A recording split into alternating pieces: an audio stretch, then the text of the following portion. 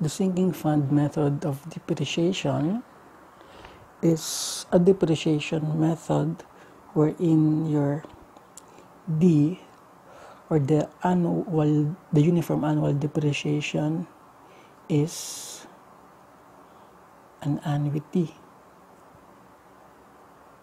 and can be determined by multiplying the difference of the first cost and salvage value by the sinking fund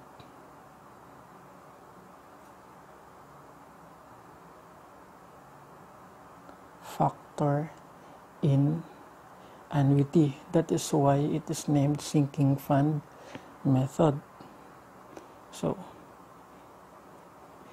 if we expand the equation, this is FC minus SV multiplied by I. So the sinking fund factor is I over 1 plus I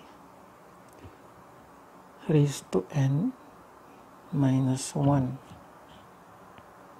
And that is your D. Now,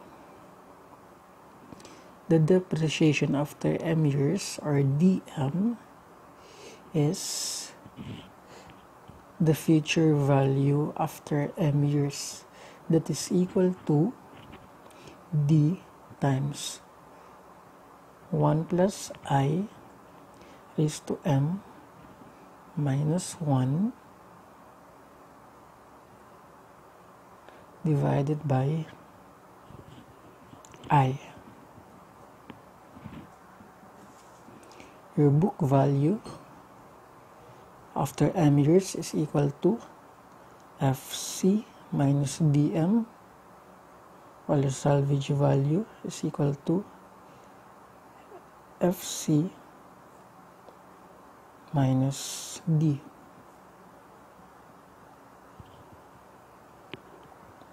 So to further understand the application of this method, let us solve a sample problem.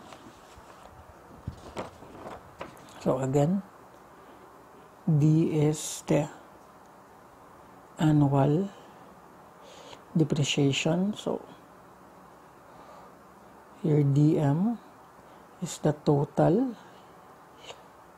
depreciation after m years. Your D is the total depreciation after n years. N is the useful life of property. M is any time before n.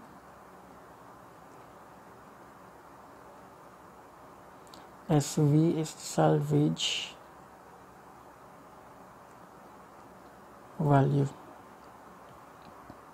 So let's solve the sample problem now.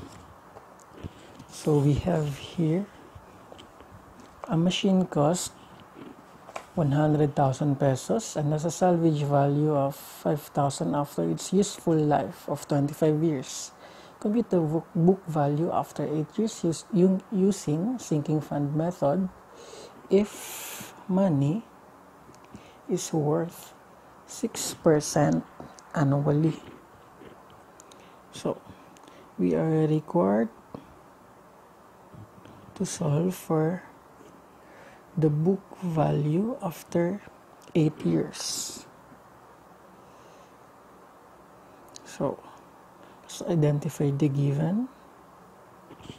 So we have first cost of 100,000, salvage value equal to 5,000 pesos. We have n of 25, m is equal to 8. Here I is 8%. Now, your book value after 8 years is equal to FC minus D8. So in order to solve for D8, let's solve for the uniform annual depreciation, D is equal to FC minus SV multiplied by I over 1 plus I raised to n minus 1. By substitution, we have 100,000 minus 5,000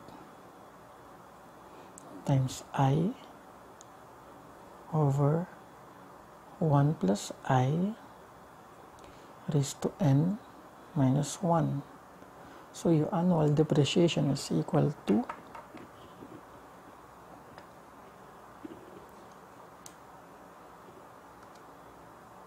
100,000 minus 5,000 times I over 1 plus I raised to n minus 1.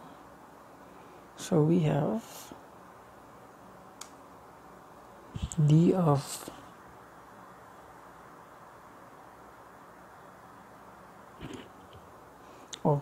your I here is 6%, not 8%. So this is 0.06.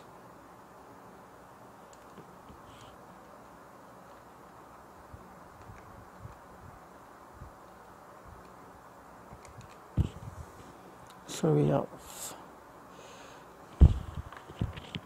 D of 1,731.54 pesos. Now, your D8 is equal to D times 1 plus I raised to M minus 1 over I. So that is equal to 1,731.54 raised to 1 plus I raised to M minus 1 over I. So that is equal to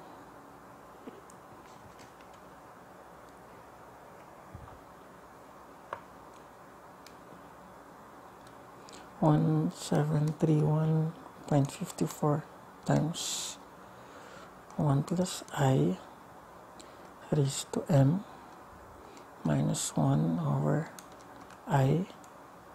So that is